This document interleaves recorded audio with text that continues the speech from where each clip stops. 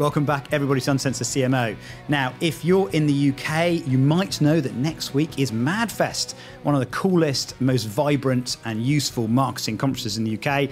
Gets a packed audience, some wonderful speakers, and it's really high energy and a great opportunity to meet other marketers. If you're going, look out for me. I will be there. It'd be lovely to meet you. I thought it would be great to catch up with one of the speakers from this year, who's Tom Rainsford. He is the marketing director at Beavertown Brewery. I love Tom. He's got so much passion and energy, and he's worked on challenger brands his career. He was a co-founder at Giff Gaff, and more recently he's become marketing director at Beavertown. So I wanted to chat to Tom about what makes a great challenger brand, and particularly the role of people and culture, which he is really passionate about. I also get him to talk a little bit about the preview of his talk at MadFest. So no big secrets revealed, but he talks us through what he's planning for this year. So if you're going there, do listen to this episode. It's a great conversation with one of the coolest guys in marketing. Tom, so welcome to Uncensored CMO. Hello, thanks for having me.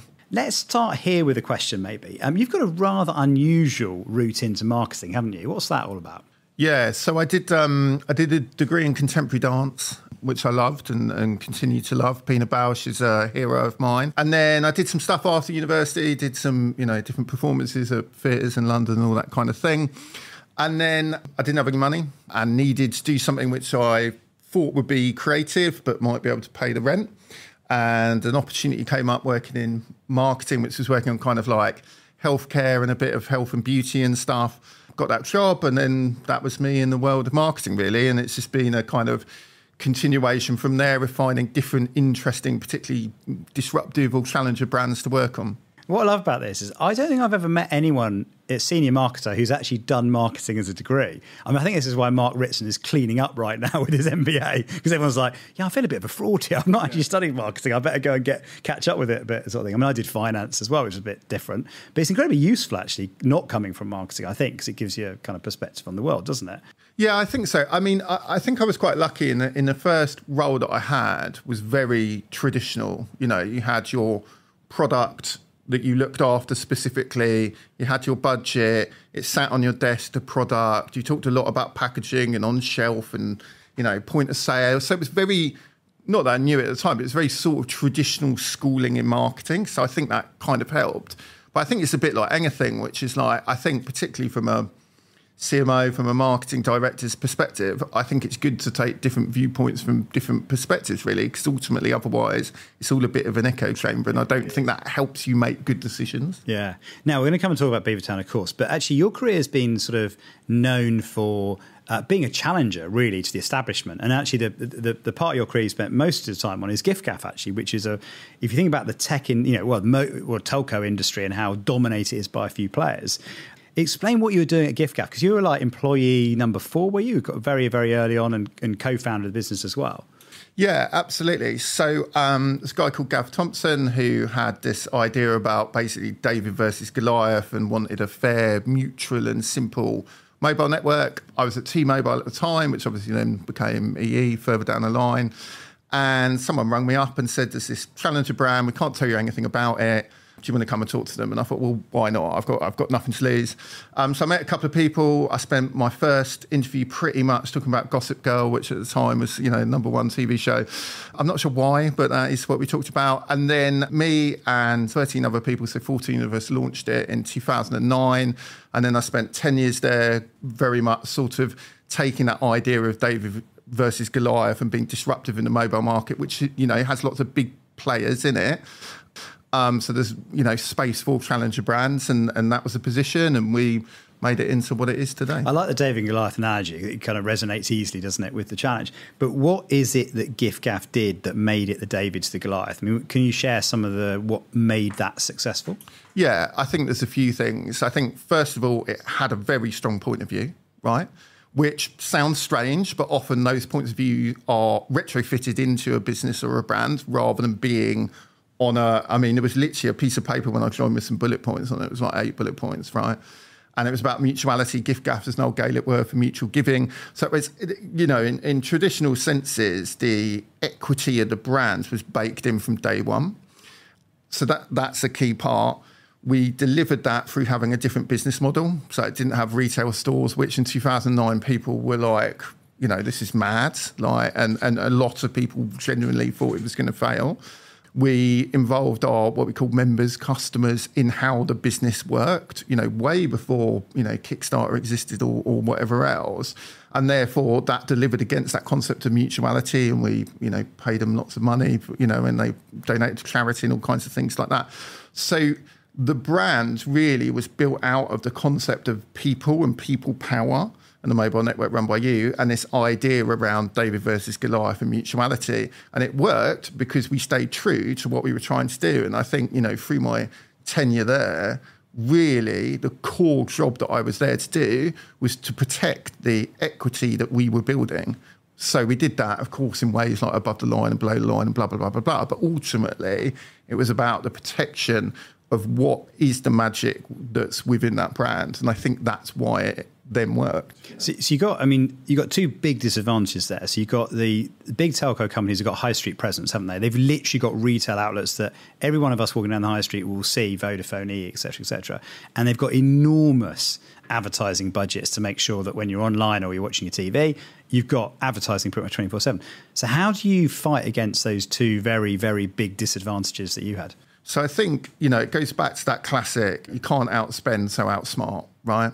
So we knew that we wanted to make this brand really relevant for people. And we knew that there were people that had high levels of dissatisfaction. Some brands have minus NPS scores, right? Which is quite an achievement. So we knew there were huge amounts of dissatisfaction, but rather than focusing on the dissatisfaction, we actually told them what we did instead, and they could connect those two dots. So I think making really savvy decisions about how you wanted to talk to people, when you wanted to talk to them, gave you the opportunity to build a brand supported by great products at price points that people wanted, and those hygiene factors work. And I guess my whole point of view is great brands are both emotional and rational. You want your phone to work when you want to make a call, or, do people make calls? When you wanted to make a call or, go on Instagram or whatever. But equally, you want to have some emotional connection. And I think particularly in that market, somewhere that emotional connection had got lost in forgetting about people for 23 months until their contract came up, and it felt very commoditized and very big brands, and just being a different player in that, different attitude, different body language, made us very relevant for people. And that relevancy is, absolutely key. And of course, in mobile, it's like people sleep with their phone, right? Do you know what I mean? You can't really get much closer. So therefore, there is a connection and there is a relationship. So purely by opening a door to a different world, people were happy to walk through. I think this often happens in tech, doesn't it? People forget that people often market the tech and not what the tech does or can do for you, doesn't it? Because you think about your phone is your connection to the world, connection to the loved ones. It allows you to ask a question of the world and get an answer to it, doesn't it? It's an amazing kind of portal into other things. But most of the marketing we see is it's got 16 megabits or whatever, or it's like got this much battery life, It's the emotion gets forgotten, doesn't it? I mean, it massively does. It took a global pandemic for QR codes to become relevant and useful, right? So my point of view on technology is there has to be a human need and desire or question or problem that needs to be answered, and technology can become the answer to that. Often, when it's technology dictating what should happen, that's where that dichotomy comes in. Now, was anyone wandering around saying, I'd love an online encyclopedia of things that I can go to that, no, probably not. But that desire for information was there, that desire to learn, that desire to search for things was there, right? So I think you have to have that. I also think that tech businesses, not just tech businesses, lots of businesses, but particularly in tech, their internal language and internal way of looking at things pours outwards, right? There is no reason, really, why people are wandering around talking about 5G or 4G or 3G. 5G was called LTE, it was called... This is internal language that is then forced on people externally. So, hyper fiber, like broadband that's at this mega, no one knows, no one understands it. Normal consumers don't, right?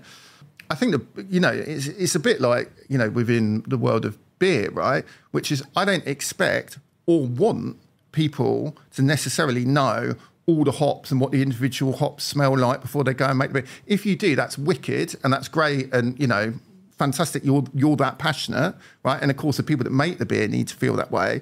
But a consumer just buying it in Waitrose or going into Young's pubs, they don't need to know that. They just want a cracking drink, and that's absolutely fine. And I think sometimes it gets a bit muddy, and you as a marketeer becomes used to the language, and suddenly it's on a bus, and then it's in the real world, right? It's a classic one, isn't it? As marketers, we assume the consumer is a lot more interested in our product than they actually are. Like you say, maybe 5% are actually looking the hops up and, really into the process or whatever. But most people just want a great drink, don't they? Yeah, absolutely. And I think that's what ultimately brands are there to service the needs or answer the question or do whatever that insight is and deliver against it, right?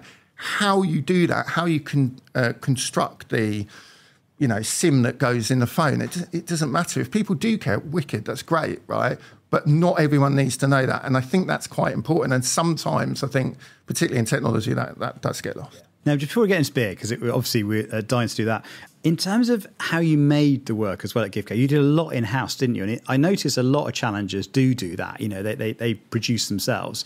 Why would you in-house rather than do what most businesses do and bring agencies in to do that for you? We tried a few different things at Giff Gaff. We had agencies for a period of time, and then basically I brought it in-house. The reason I brought it in-house is twofold. One is a cost element, which is like, instead of paying retainer or whatever it might be, I can take that money, we can put it into media, or we can increase production or get that balance right. So there's like a sort of economic aspect to it. But ultimately, it's down to the principle that I believe that the people that are responsible for the brand, which is marketing and the wider people that work for that business, should be creatively involved, right? So they shouldn't outsource the responsibility for the creative of that brand. Now, I understand that some brands need to do that because of size, because that's what they've done, because they don't want to build, and I'm not questioning that at all. I'm not questioning how other people do it. But for us, at Giff Gaff, we felt that the right thing to do was to be able to bring it in-house. That didn't mean that we entirely stopped working with, agencies. It just meant we had more options. So therefore, I might write something or direct it, or some of the team might do that, or we might go straight to production houses and work directly with directors or producers or whatever. It just opened up more options to us, and we felt that that was the right decision. And I'd argue the creative output that we had, obviously, sometimes you look back at campaigns and go, oh, God, why did we do that? But I'd say in the main, I'm pretty proud of what we did. And I think that it was very different, and it built the brand in the right way for the success it's gone on to have. Well, I noticed actually in that time you got Creative Review's one of the top 50 creative minds in the country, didn't you, as well, was during that time? Yes, that was very nice of them. Yes, thank you, Creative Review. Thank you very much. So, yeah. I mean, all things are a team sport, aren't they? But I think that's probably the reason a lot of businesses probably don't in-house as much as they could do is probably for that reason, isn't it? Is what you're hiring is that creative talent. So how do you nurture creativity within a company to achieve the kind of outcome you did? I think it's a combination of things. I think you have to value creativity, right?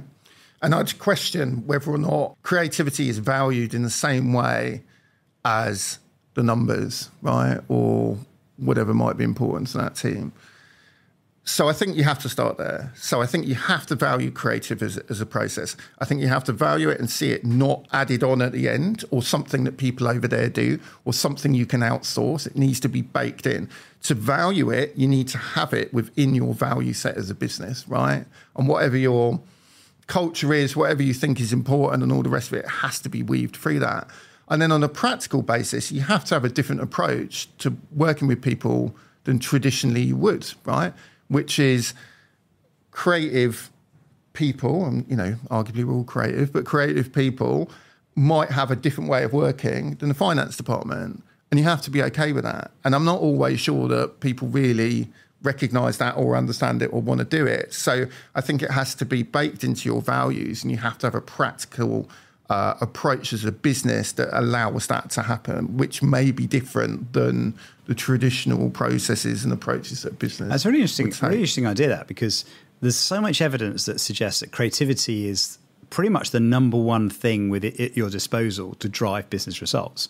But I don't think I've ever heard of a company that has we value creativity as part of its values, or that has processes that are designed to not be structured to allow creativity to happen rather than, try and deliver operations, let's say. Because there's that tension in business between the efficiency of getting the job done, and creativity doesn't work that way. Creativity is not something that you can kind of plan for in the same sense. You need to create the environment for it, don't you? But it's an interesting idea because creativity is so valuable and yet it's so not often embraced by a company.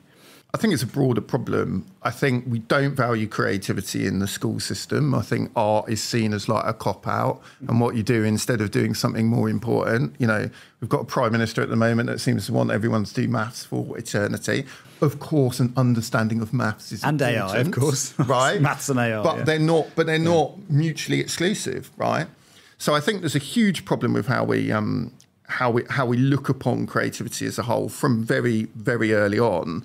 I think from a business perspective, I think we're caught between two stools at the moment, right? And I think that situation's been heightened by, let's use the word COVID, right? Because it started to question the approaches that businesses had. And it had been sort of chipping away and the sort of notion that people might work from home one day a week and all the rest of it. And COVID just blew the doors off. Traditionally, businesses may not have needed to allow creativity in because that was something you outsourced to advertising agencies or creative agencies or whatever. Now it's slightly different, I think. And I think that there's bigger questions that businesses need to ask themselves in regards to what is it they want to do, not from a creative perspective or not only from a creative perspective, but entirely the proposition that businesses have is very different because the needs, particularly you see that in, people that are starting out their careers, are very different.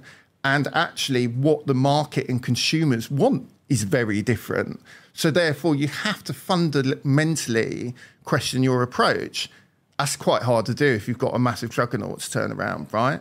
So therefore, is it easier to just sort of do what we've always done and sort of just give people pizza on Wednesdays than fundamentally ask the question? And of course, particularly, I don't know, I've never worked for, massive businesses directly, but like safety, stability is probably important, right? So actually some of those big changes, do you want to make them? Do you need to make them? So I think it's a massive fundamental question, basically. I think I've covered the school system all the way up to mass capitalism in one answer. The interesting thing, I thought COVID was both a constraint to creativity and a liberator as well, because what it did do is suddenly you realise, we can make something really quickly. We can outsource it to the world. We can sign stuff off over a Zoom call rather than have to be in the room and travel to Africa to, oversee the production of it.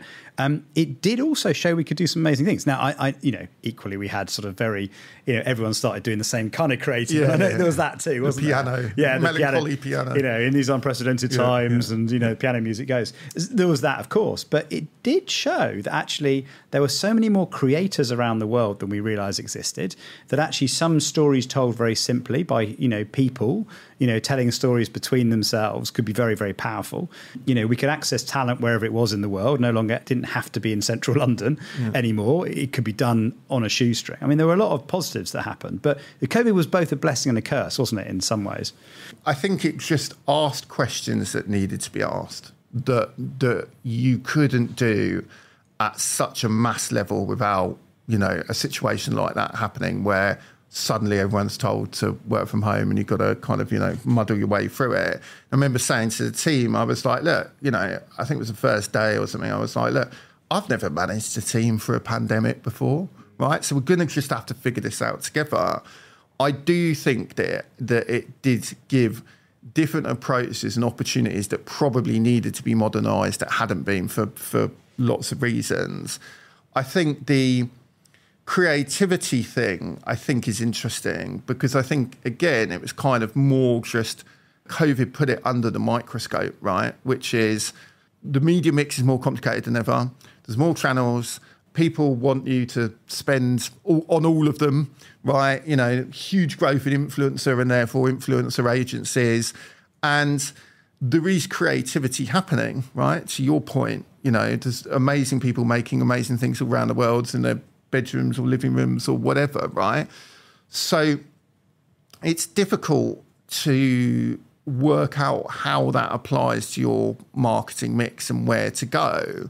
But I think the important thing is that you have to embrace it and set up approaches that will allow that creativity and those ways of working to happen. Yeah. I mean, one of the other, my colleague Orlando actually wrote a book called Look Out, which is really fascinating. He took many, many years of kind of art history, and what he did is he traced how art changed in response to society. Art's almost like a mirror up to society, really. And actually, as you look through art, you see it reflecting society as it changed.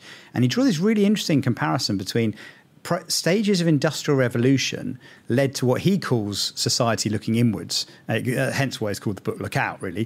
But what happens is when societies are going through industrial revolutions, it becomes very mechanistic, it becomes very individual. There's a lot of power and control going on. Whereas in, as he would call it, more right-brain societies, Renaissance or Romantic periods and so on, it's more about the collective, it's more about people connecting, it's more about community, enjoying things together sort of thing. But what happens in the left brain phases, like the industrial revolutions, is that's when you see anxiety, you see stress, you see people warring and people divided into different kind of tribes, that kind of thing. And that's, what goes often before conflict.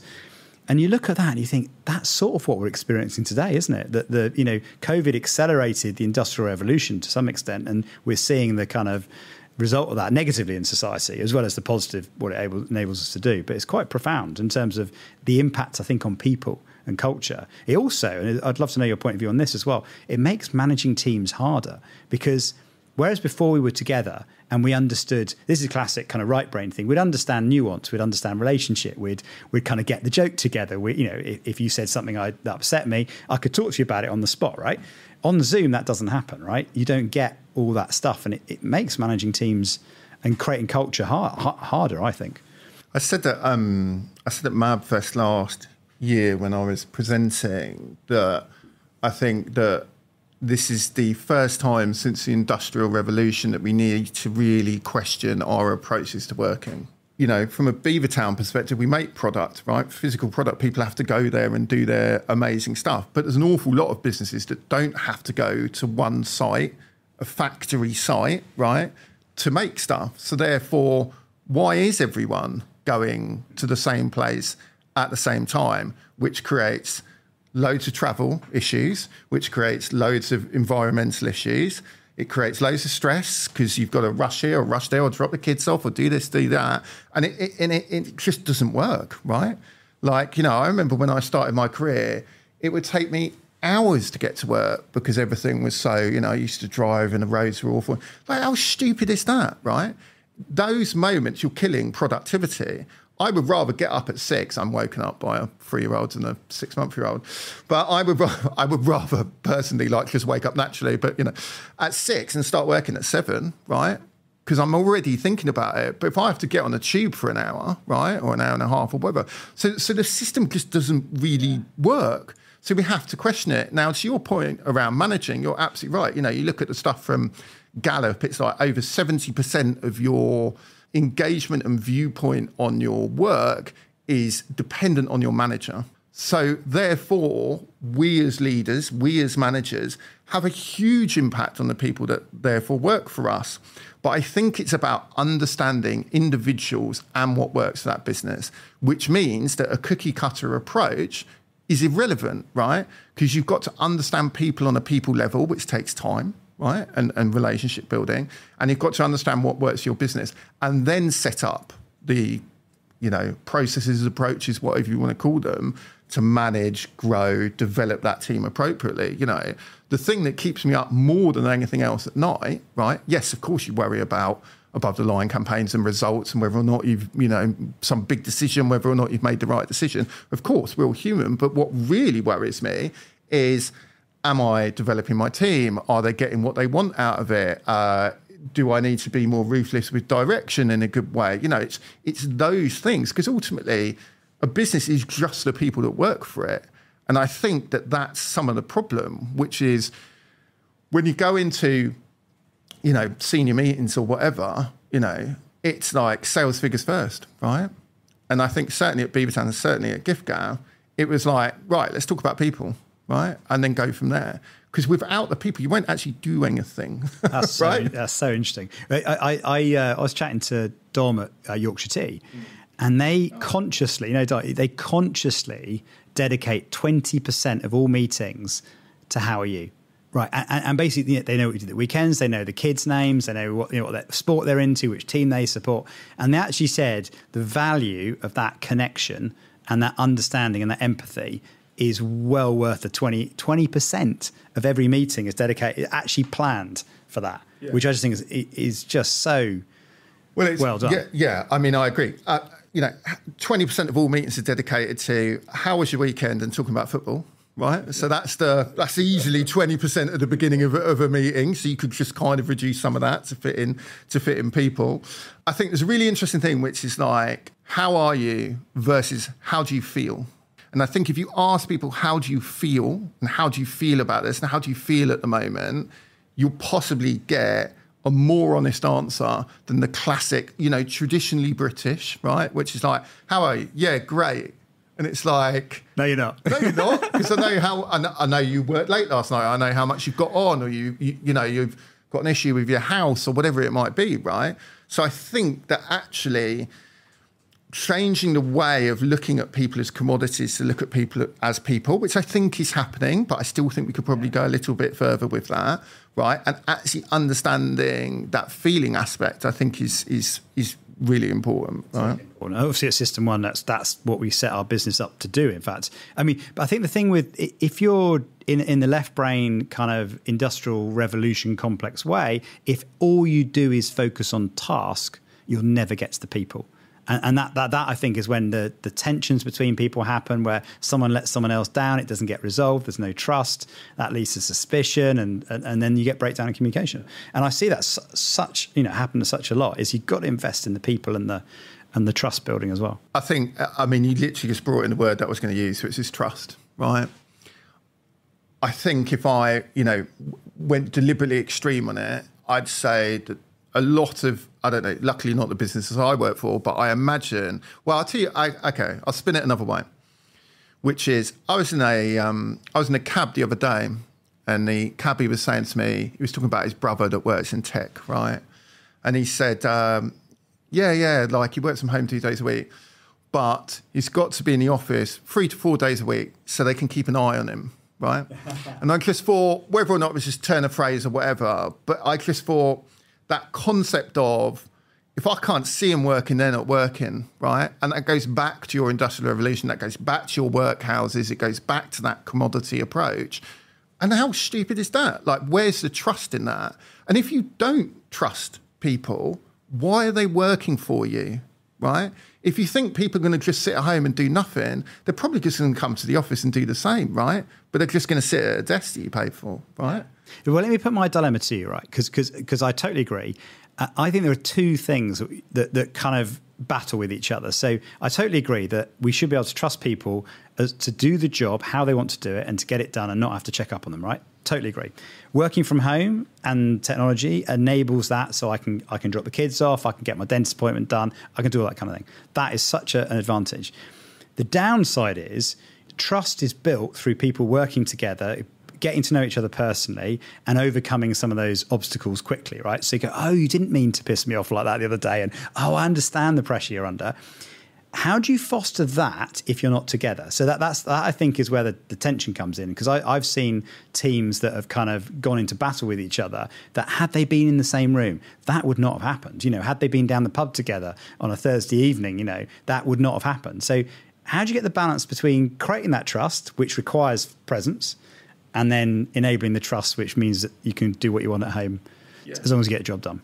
I think my argument and point of view on it is, it's not about not bringing people together. It's about not putting them back in an approach which didn't work, right? So if you think about creativity, you take the classic story about Guinness and Worth the Wait, right? Where did they come up with the idea? They went to the pub, right? Because that's where the product is consumed, and watched what was happening, and then, went from there. So I don't think it's a case of people sitting at home isolated from each other. I think it's about understanding the best way to put your team together to achieve what it is you ultimately want to achieve, right? And I think that's the thing. I think it's like, no great idea has ever been come up with sitting in a room on a silly desk, like, 5 minutes past 9 on a Monday. Like, so yes, of course, we need to bring people together. We're human beings. We want to socialise and be together. And, ultimately that's what Beavertown's about, right? We give people beer to accompany their good times, in a pub, watching bands, whatever it might be.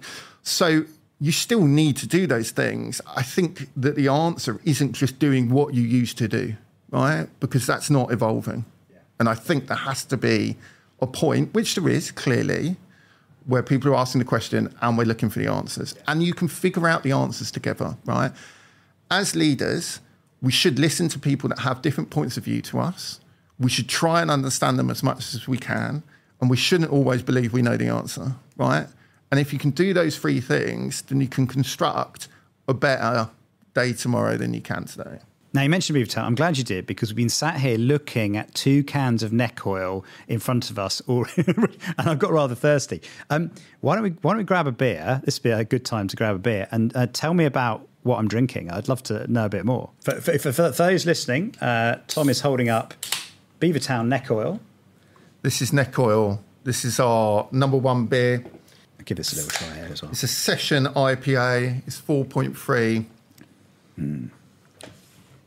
Super drinkable, super sessionable. It's really great.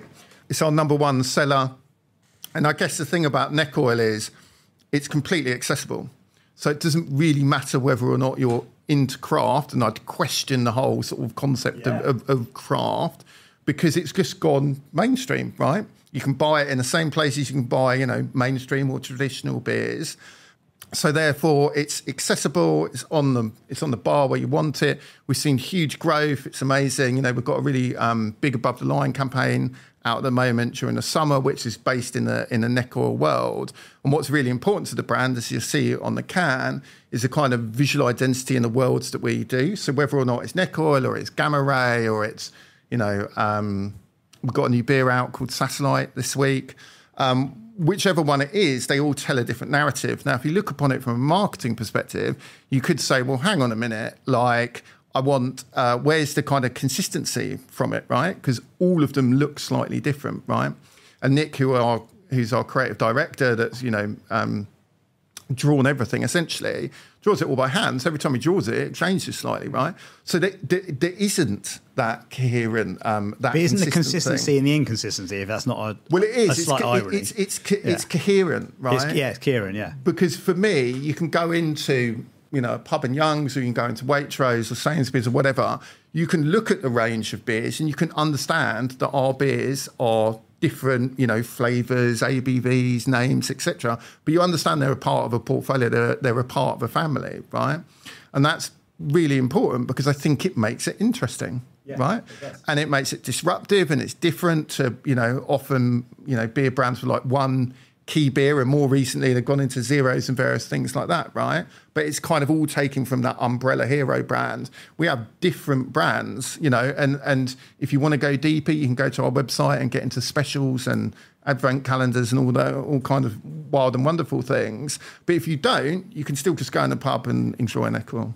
I mean, as we were talking earlier about my very short-lived career at Brewdog, I was surprised at actually how accessible a lot of craft beer is. Because I guess when you're not into craft beer, you look at the category and think, this must be super strong, it must be very esoteric, it must be really, hard to drink. But actually, there are some beautifully accessible beers that are refreshing, fruity, very sessionable. So it's one of those things, isn't it? Category perception is it's going to be quite a challenge, but actually there's some amazingly drinkable beers and so much choice. I mean, like you can get anything from like a really stout, heavy, chocolatey, high alcohol kind of stout on one end to something that's almost lager-like on the other end. And that was the whole idea. So Logan, that founded Beavertown, was in the States and saw what craft beer was doing over there, brought it back to the UK.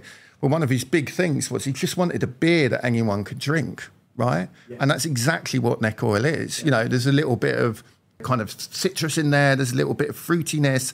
It's kind of, it's got a flavour to it, but it's not overpowering. It's not too hoppy.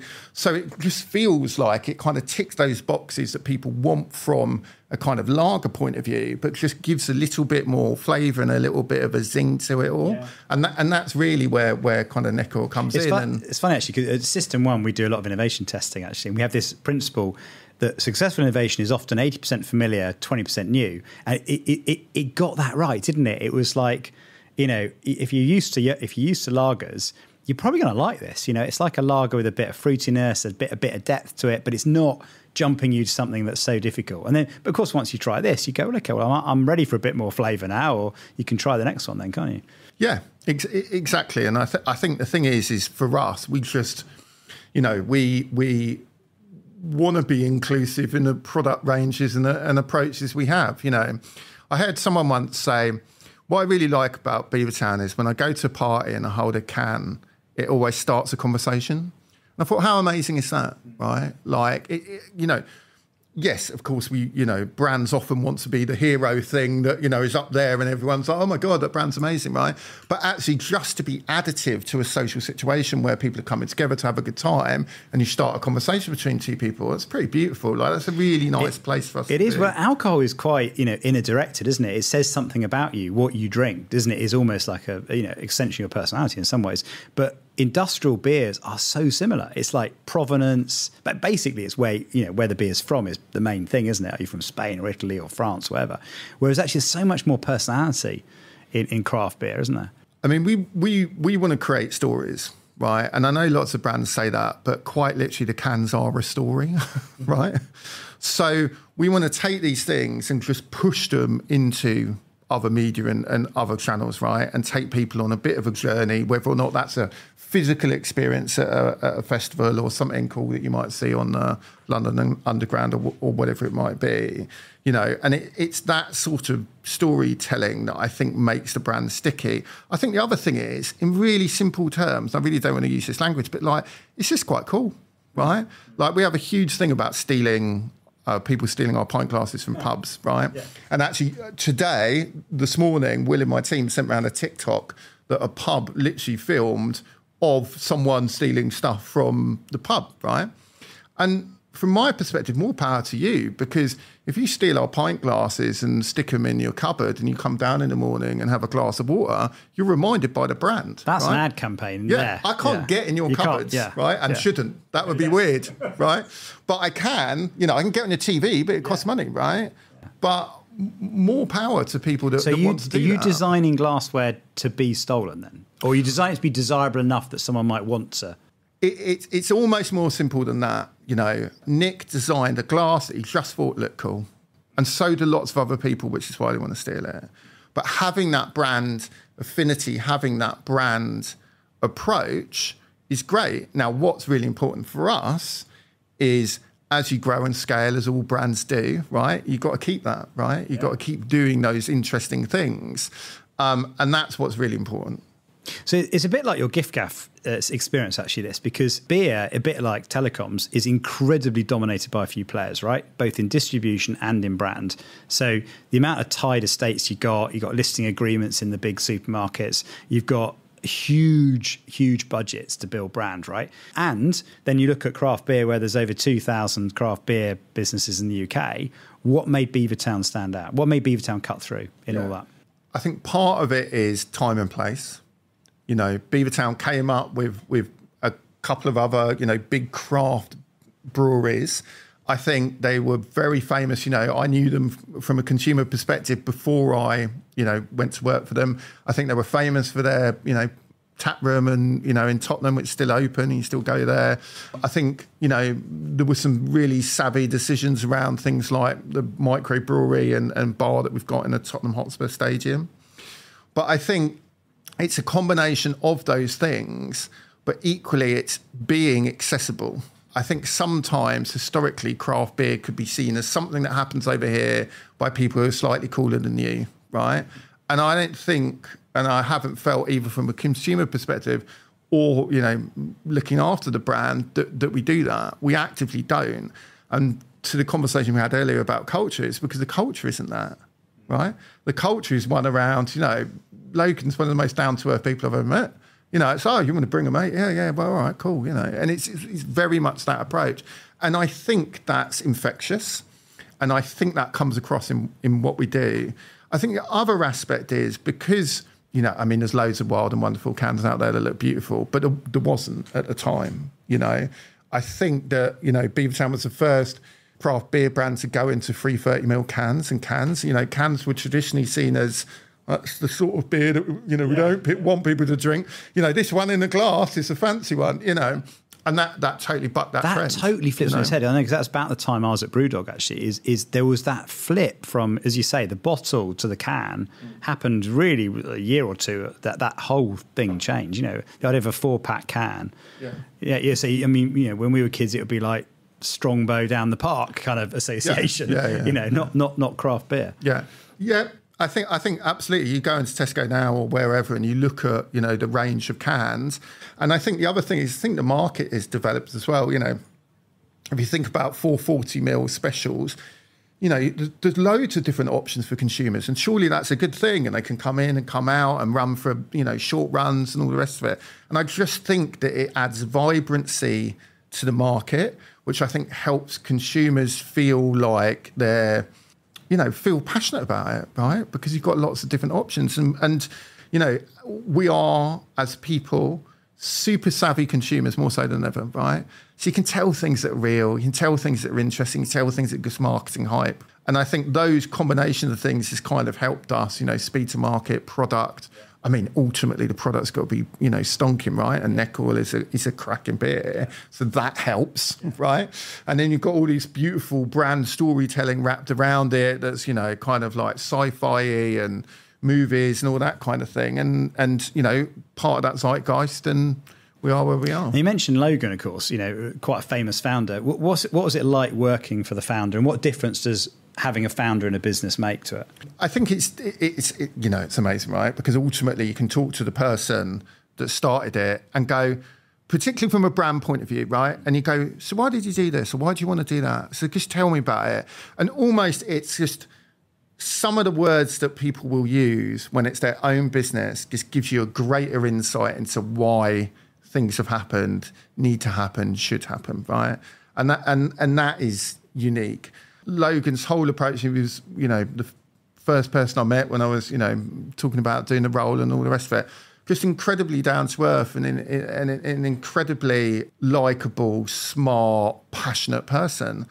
And again, that kind of is infectious and helpful, and that, ultimately was the person that I went, actually, I'd like to work for this guy. But it's a bit like we were saying before, actually, is that people leave businesses because of the boss, but you also join a business because of the boss, right? The person you work for is a huge part of your love for the company. Absolutely. And I think, to steer the business through what is done and make Necor what it is and, grow it in the way that we have, I think is incredible. So, it was, pleasure to work with Logan. Now, I must ask about ownership as well, because obviously James Watt got himself into a bit of controversy when he bought some Heineken shares. Now, of course, Heineken originally bought a share in Beavertown, didn't it? And then has bought Beavertown out. What's been the difference in experience in going from a founder-led company to, I guess, a huge multinational business? My genuine answer, in all total honesty, so I'll look you in the eye, is it's exactly the same. Right, in a totally good way, it's exactly the same. If not, it's actually just maybe a little bit better, right? Because ultimately, the business was at a point where it needed just an element of. It was like it's like a young teenager going into a later teenage, and it just needed that sort of, I don't know, support to get to that next step. To get into college or university or whatever. It's a silly analogy, and I think that's happened. And I think, what I don't want to put words in the mouth, but I think what Heineken can see is this thing works, right? Like this thing really works. So let's just let it work, right? And I think often, and again, Giff Gaff was the same, Telefonica and OT saw that it worked. So it's like, just let it work, like support it in the right way and just let the thing, do what it needs to do. I think that, traditionally it was kind of like, don't do that, like just pull it across and, we now own it and it's all a bit, sort of masculine and da-da-da-da. And I just haven't seen that. I think there's such a good insight here. I mean, if you look at when Coke bought Innocent as well, they Innocent Towers remained. And if you talk to anyone from Innocent, they said they had full control over all brands and packaging and product and everything else, and that Coke were, one arm's length removed, really. I don't know if you've read the book Innovator's Dilemma by Clayton Christensen, but that really points out, I can't remember how many he looked at, but he looked at every big company innovating, and anywhere where they tried to innovate within the business, it always failed, because the innovation would never be big enough for them to care enough, So I don't know if your hurdle rate was, it needs to be 100,000 sales a week, and the innovation was 10,000 sales, it'd basically get neglected. And the conclusion of that book, if I remember it rightly, is the only way for innovation in big companies to succeed is to give it the freedom and almost manage it as a completely separate management team, separate incentives, complete freedom from the mothership. So it's good to see Heineken living that out. Yeah, I think there's a couple of things in that. I think we are in a world where test and learn, minimal viable product has become normal, predominantly, if not entirely, born out of tech. And I think that's helpful, because I think that gives a basis and a parameter to be able to innovate and try things that otherwise would be squashed because they didn't, they're not big enough, and resource and cost and all of those things. So I think that's helpful. But also I think there's a maturity in understanding big doesn't always mean best, and that actually the culture and the people that are involved in that business may be different than the norm for the bigger business, and maybe that's a good thing, right? So to the conversation we were having around harnessing creativity, if an environment is working and it has an element of that creativity, why would you go in and start to, pull it apart or whatever else? It just doesn't make sense. So I think those things are helping businesses make better decisions to help brands grow and build, which ultimately means that consumers have more choice. Yeah. Well, it's a maturity of understanding that what makes you successful when you're a multi-billion-dollar global, beer brand that's the same everywhere isn't the same as a very rapidly expanding multi-million-pound craft brewery in London, right? They are different. They are different. Brands, different stage in their life cycle, and needs to be treated differently. Absolutely. And I think the element that I think is important to that is being able to keep whatever that thing is that works as you scale and grow, right? We've all seen brands and businesses amazing at one time, and then everyone goes, oh, well, they used to be good, and all the rest of it, right? That's the trick. Right, and if you can do that, then you're winning. That's completely. Now we must talk about MadFest, because last year you got everyone to get their mobile phones out and hand them to someone they didn't know. Right. Yeah. Maybe for the listeners who weren't there, tell us what your talk was about last year and how you did that. So I was on the big stage, which is nice, gives you lots of room, gives you lots of audience. So I wanted to do something around trust, right? And the talk I was giving was about, starting a cultural revolution. And the positioning was, to do that, we have to trust each other. So I asked people to get their mobile phone out, open it, and hand it to someone that they didn't know, which is a demonstration ultimately of trust. Our phones are very personal to us. They're full of personal things. Therefore, to do that is a leap of faith. So that's where I started, and then I began ranting, and then 20 minutes later I finished. It reminds me of that Michael McIntyre thing where he gets the phone out of the celebrity. Have you seen that? If he interviews a celebrity, he borrows their phone, and then I can't remember how many, the last 10 people they message, and there'll be other celebrities. Staged, though, isn't it? Of course it is, yeah. But the idea of it, I just think is hilarious. What the last 10 messages you sent and what was the context behind it could be incredibly revealing. Because they text like a group of people, don't know, whatever, and ultimately the only person that would actually probably respond is my mum. Yeah. You know what I mean? I think everyone else would just ignore me. Yeah. Well, hopefully not. Okay. Well, bring us to this year of MadFest. What's going to be the equivalent of the phone honesty pitch? Yeah. Okay. So it's amazing to be asked to do MadFest again. It's my third year of doing it, so super exciting. I think I'm Thursday midday, if anyone's there, wants to come down. I don't know what I'm going to do at the start. We will see. What I'm going to talk about is a lot of things that we talked about today, really, which is around businesses that have a cultural approach have an advantage. That cultural approach will help you deliver creativity, and it will help you deliver ultimately brand growth. And that's pretty much what I'm going to be talking about. It's a workshop. Quite what bit of it is the workshop bit, I'm still figuring out. But there'll be some kind of involvement somewhere. I did think, I was like, between when I was talking to, the great guys at MadFest, I was like, could I learn to do what Darren Brown does in like 2 months, right?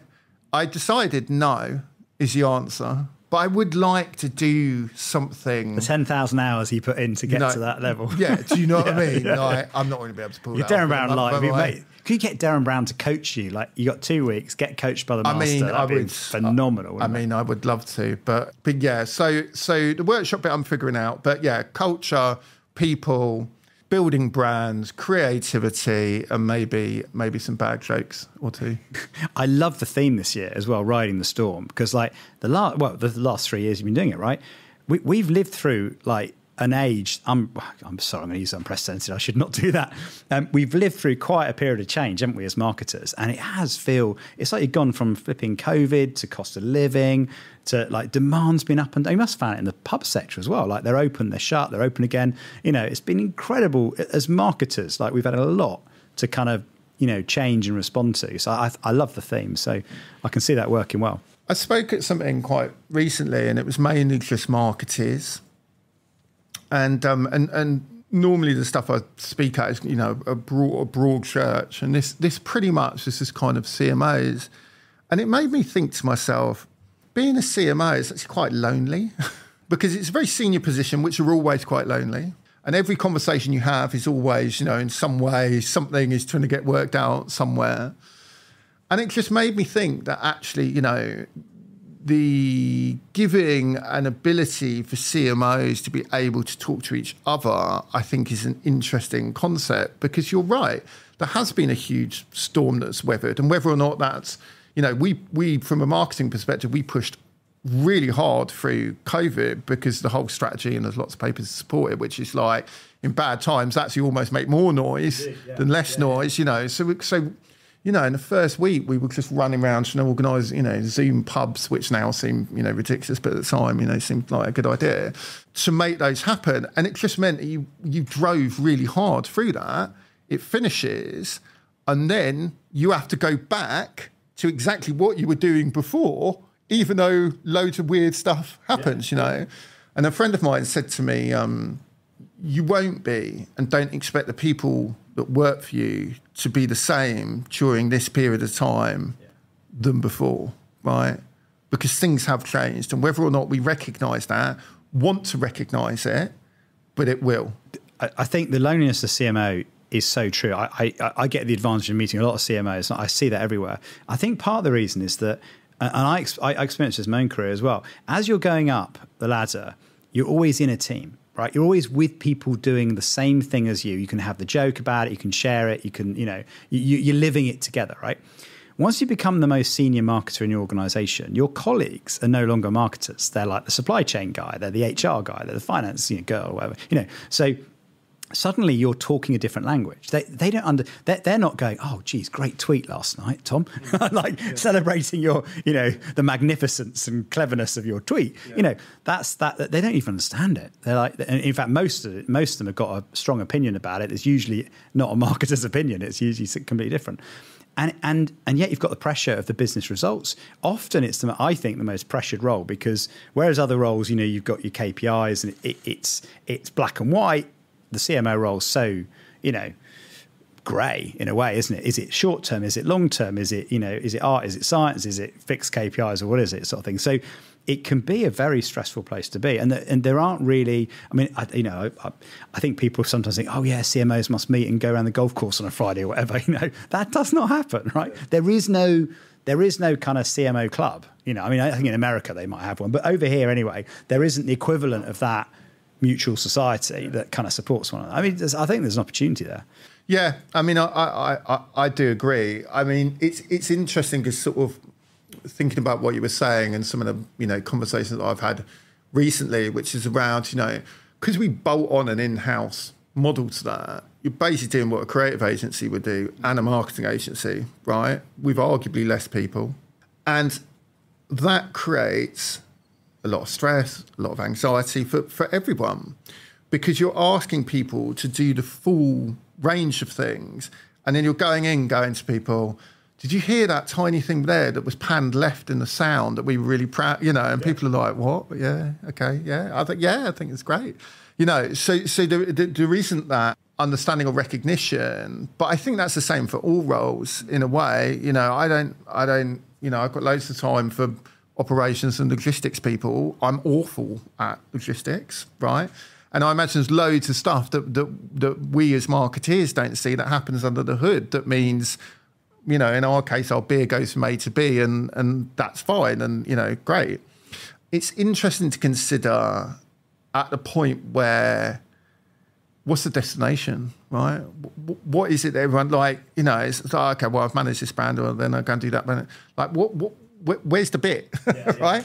And I know people always go, oh, well, always take time to get recognition and say thanks and stuff. But you don't, I remember when I was coming to the end of my tenure at Giff Gaff, someone that worked for us in one of our tech teams called Ruth came up to me and she went, she was new or just joined the business and stuff. And she was like, oh, you must be really proud of what you've achieved. And I literally just thought, what? Yeah. I was like walking down the corridors, go to a meeting about something which is, seemed super important, but probably wasn't, right? And I remember just being like, fucking hell, I've never even thought about it. But you never look back, though. It's like climbing a mountain, isn't it? Where you do the first bit, you get out of breath or whatever. You never look around and go, when you look around, you go, we've come such a long way. But it doesn't feel like that because you're knackered and you're looking at what's ahead. Yeah, absolutely. And I think the other thing there is around, do you make good decisions and do good things happen for businesses when people are knackered? I'm not sure. Well, we did some research, actually, we shared recently about the percentage of marketers that are either having counselling, suffering under stress and anxiety. It's something like 30%. And so the question, this was, I think, the Ad Association, I was sharing this. I basically posed the question, is that the right environment for creativity to flourish? Yeah. I mean, we all know the answer to it, right? If 1 in 3 of the people in our industry are at a point of mental exhaustion, anxiety, stress, to the point at which they can't function and do their jobs, that's a lot of talent that's not operating at its full capacity. Absolutely. And I think it comes back to, is that the right environment for creativity to flourish? Absolutely not. Do people want creativity to flourish, or do they just think that they might? And do people actually put the value and approaches on it where it can? And I think that there's almost a break in marketing, right? There's like marketing scientists and marketing artists, right? And it's kind of like artists and soldiers, And I think for lots of different reasons, tech being one, measurement being another, there is a leaning towards science, and therefore that may achieve whatever it is you want to achieve, right? And that's great. But are you compromising long-term impact, long-term growth equity of that impact of that brand? And are you compromising creativity? I always think the answer to that, art versus science, is science for the planning, art for the solution. Because actually it's the art that gives you the idea to do something that's going to be more effective than the average. Because at the end of the day, everyone's got access to the same tools. We might have different budgets, right? But you can follow the science in terms of what split of spend should I spend across these different types of media? Should I prioritize mental availability, physical availability? That's all well and good. And that will tell you how to create the plan and set your course. But how you execute that, that's where the art comes in. Completely agree. I think what's key to achieve that is that the science understands there's a bit of art, and art needs to come into this at some point. That's what doesn't happen, I suspect. Yeah. I've been experimenting with the last question as well, which just to keep you on your toes right till the end. If you were to identify the biggest failure in your career, what would it be, and what did you learn? The biggest failure. I think there's two answers. I think there's loads of stuff like, you know, stupid things you've done, like, or decisions you've made, or campaigns that, you know, happen for whatever reason that didn't achieve it.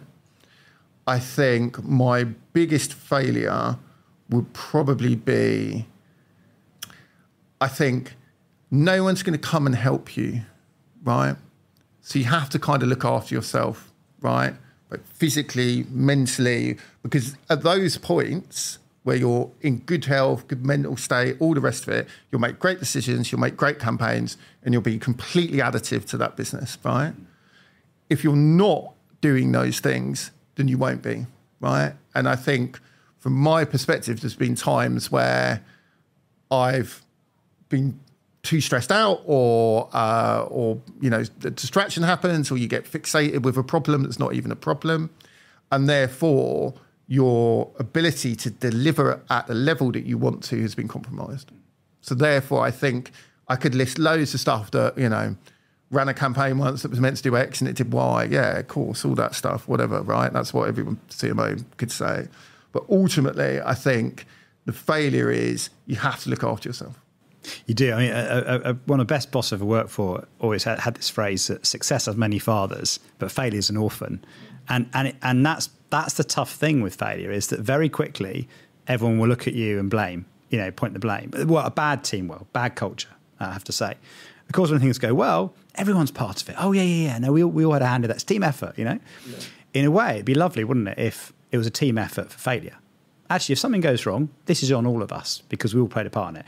But I very rarely see that. Usually it's like, no, that was who's to blame when something goes wrong. I'm a big subscriber in that every problem comes with a gift in its hand. Even if it is classed as a failure to someone, to something, to that moment in time that could seem catastrophic, right? And in that moment it may, or moments, but actually it may provide an opportunity, a situation, a learning, which is all, you know, you sit on a high seat and say these things, right? But actually, I think if you can really start to analyse and understand rationally and not just emotively, right, those problems, to see what a gift in the hand is, I think it really helps you. My theory based on experience, but I see it play out so many times, is my greatest successes have happened after my greatest failures. Because it's actually what you learn and your self-understanding and your insight in those moments of failures equips you to achieve the success. But what I love about what you were saying there is you have to be able to protect yourself, because I've seen people broken through failure that have, you know, been unemployed for 2 years or something. You know, if you let failure break you, you'll never reap the rewards of learning from that. Yeah, I think so. I think it's very difficult because I think it's about where you associate the value, right? So if you go through life believing you'll never fail, and you're one of those people, you know, I never fail, I always win, you know, you're as stereotypical as that may be, then you're going to take the natural occurrence of failure, right? It's going to hit really, really hard. I think linked to that is the more I think about this kind of stuff, I don't think anyone really has it down 100%. Right, regardless of what role you've got. And people talk about imposter syndrome, and I kind of buy into that, you know, I kind of understand it, obviously, but I think it's more around people's perception, particularly when you get into more senior roles, is, well, they must know everything. They totally have it down. And I remember meeting an ad agency once that said, we have the answers to all of your problems. I was like, no, you don't. I was like, no one does. I don't expect you to. You know, I don't expect you to, right? So I think if you can understand those ups and downs and take the higher seat or take the step back and view them, then I think it's going to help you.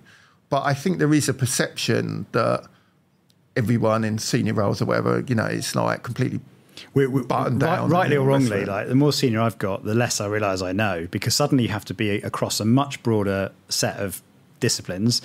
you understand there's a load more connectivity and nuance than a lot more grey than black and white.